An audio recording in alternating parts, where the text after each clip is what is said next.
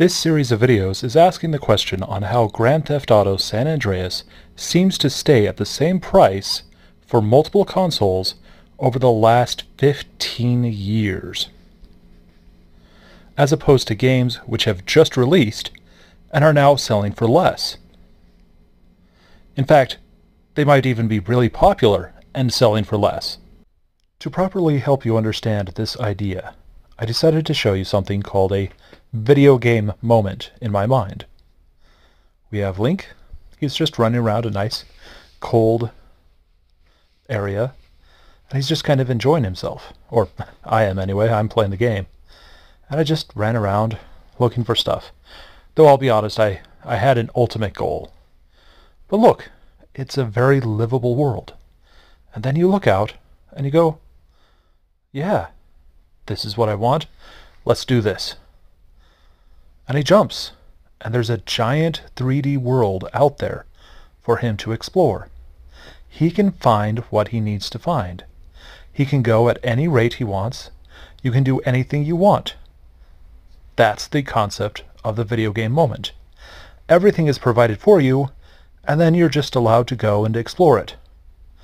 The great games are ones where you go, and every inch is full of something for you to see, for you to enjoy, for you to ponder.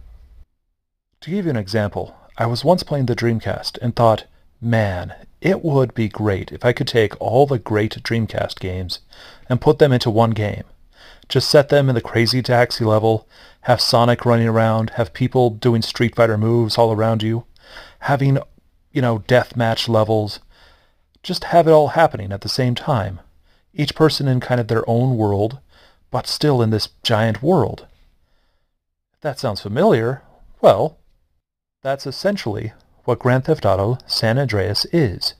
It's just a bunch of things you can do in a giant open world. They even have taxis. They even have the ability to go deathmatch each other, though that's a bit of a mod. But that's really not what a video game moment is.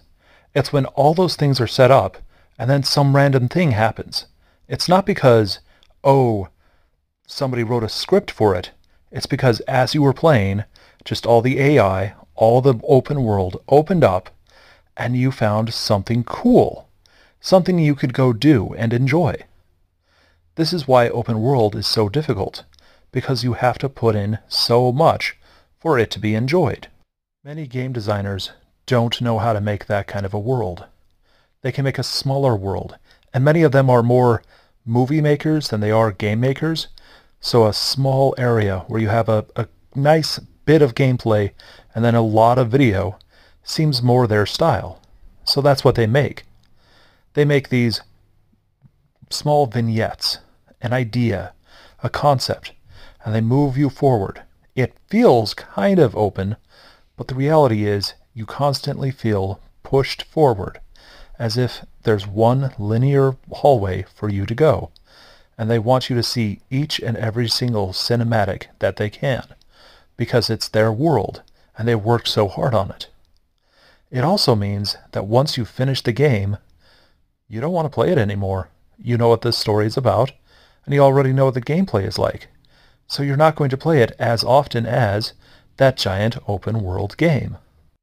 One of the reasons why the giant open world game is so effective is that you can just stop, watch the AI, watch the grass.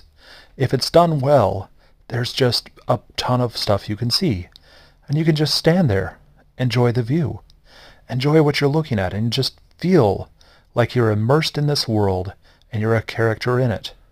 And every few inches, every few feet, you see something you want to go do.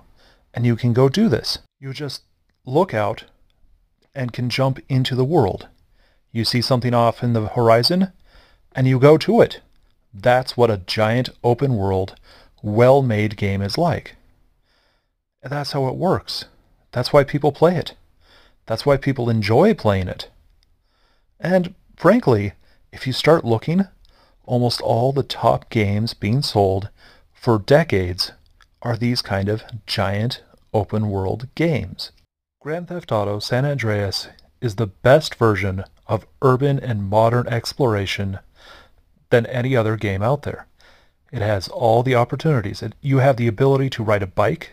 You have the ability to ride motorbikes, cars, anything you want. It's just that open.